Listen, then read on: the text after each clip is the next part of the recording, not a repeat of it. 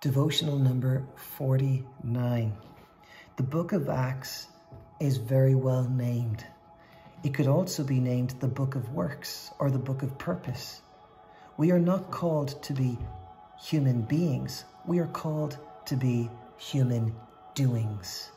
If we were called to be human beings or just being, then we would never get out of bed in the morning time.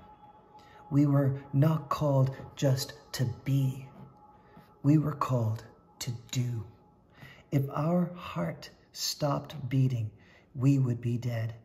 We have to get up, work out salvation. And remember, we're working out our salvation. We never work for our salvation. And we are to fulfill the purpose that God has on our lives. If we don't work out our salvation, we will grow lazy, expecting everything but getting nothing. God won't give us what is in our reach to get. We need to study the Bible, memorize the Word, attend church, intentionally evangelize. If we lose intentionality, we will crash. Any human that lives on autopilot will crash. We must take responsibility for what we can do. Anything outside of what we can do, we are to trust God to do His will. The church has been using too many excuses for laziness, whether it's having prayer meetings only or community groups only. We have been distracted from doing by the enemy. The Holy Spirit calls us to action. He quickened the early church to do missions. It's why Christianity spread at such a rapid rate. They were not wanting a God that would do everything for them, but they wanted to do everything they could for God's glory. Today, we want a God that stays out of our lives. We want heaven without following Christ to get there. We want to follow our flesh.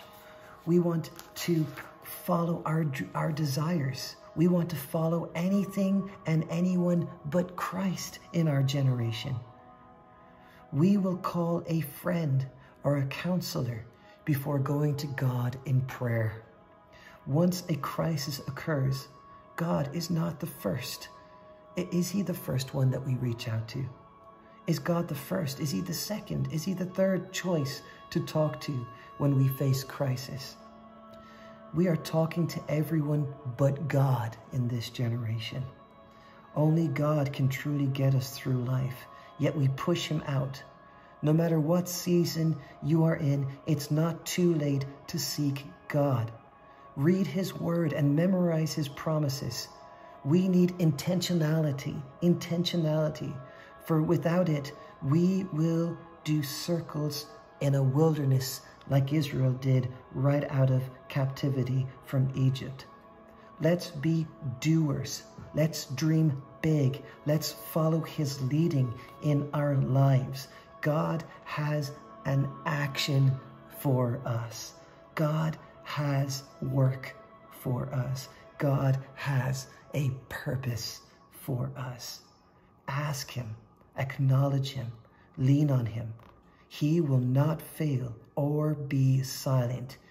He will direct our paths. He will direct our paths. Devotional number 49. Thank you for listening.